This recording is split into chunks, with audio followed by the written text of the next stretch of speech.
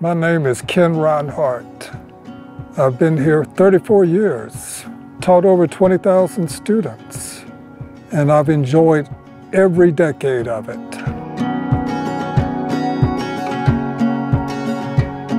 My domain is working with the trees. My students and I are responsible for Southern Miss being a Tree Campus USA. When you study a tree, it's not just the leaf that is important. You look at the texture of the bark. You look if there's a seed or a fruit with that tree or a flower. Sometimes you have to look at everything. They make phone apps that you can take a picture and help you identify that tree. Also, it's very important to get the dimensions of the tree because that's how we measure the environmental benefits.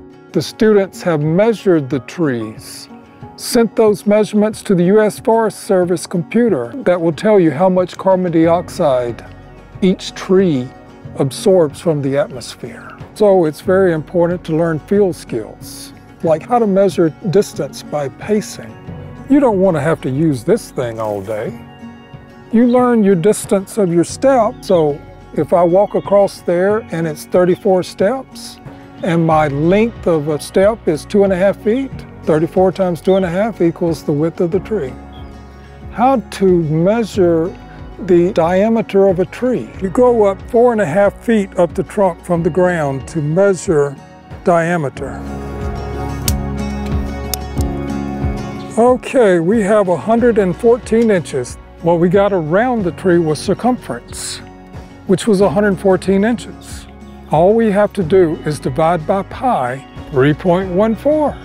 And we know the thickness of that tree. I have a device here that's a 45-degree angle.